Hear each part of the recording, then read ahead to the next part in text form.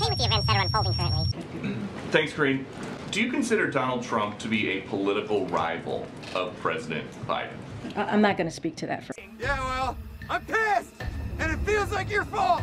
Talk about Trump all the time. So do you consider him to be... I don't talk about Trump all the time.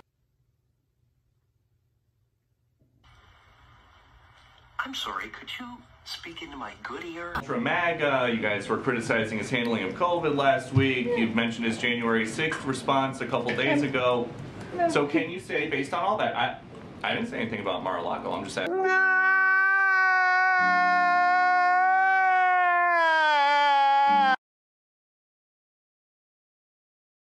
Consider the president I'm saying from here, I'm not going to comment on that. Obviously, right? Silly me. You'll want to think that he would be very fortunate to run against Trump in 2024, like he has said before. Again, I'm not going to comment on.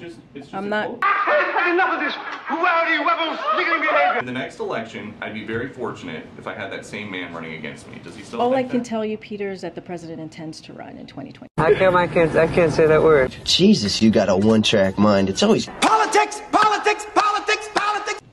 Is there a concern here that if you guys don't say more, then these Republicans who are accusing this White House of weaponizing the Justice Department, weaponizing the FBI,